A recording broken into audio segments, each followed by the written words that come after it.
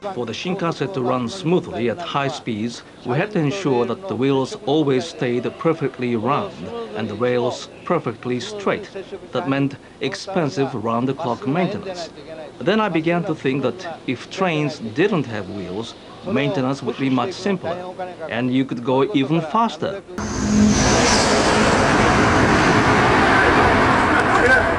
And that's how Maglev got started. For the last 30 years, floating on magnets, it could become the fastest and quietest passenger train in the world. But after decades of development and a budget big enough to put a man into space, the question is, will it ever happen?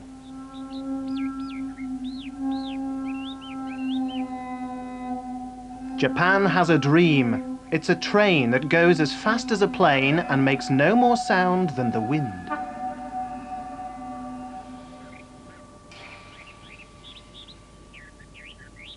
They call it Maglev. How does it work? Okay, time for a quick physics lesson.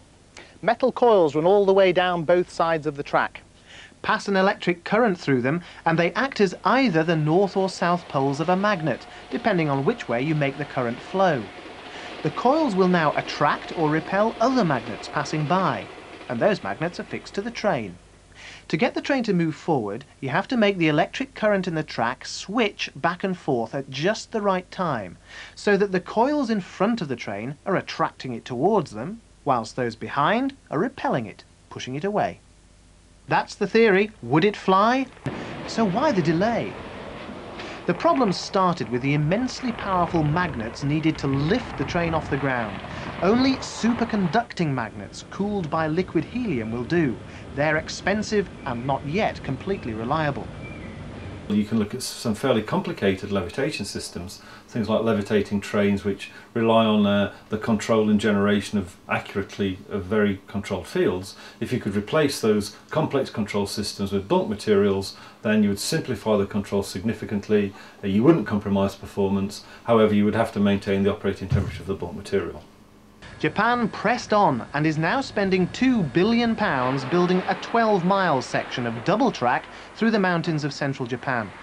The hope is that two maglev trains will run past each other at a closing speed of 600 miles an hour.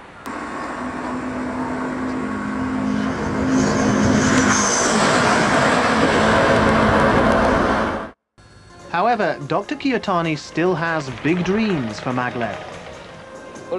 Maglev trains could one day run in an underground tube, and by making the tube a vacuum, there'll be no air resistance. The trains could go much faster, up to 3,700 kilometers an hour.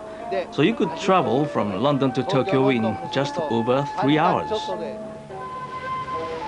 So Japan might still have a long wait for maglev, but one day, perhaps, it may span the globe.